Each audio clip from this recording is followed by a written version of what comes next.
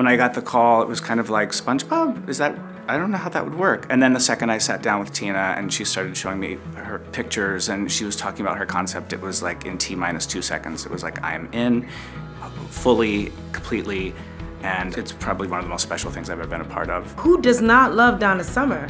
I'm an African-American woman in the mid part of my life, and I'm going to portray an African-American woman in the mid part of her life. I mean, that's like a no-brainer, and it's Donna Summer.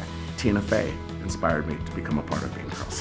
When I first read the script of The Band's Visit, I knew that I needed to be a part of it because it was one of the first times that as a Middle Eastern actor, there was a character that was not political, that had an amazingly beautiful arc, and I said I need to be a part of this.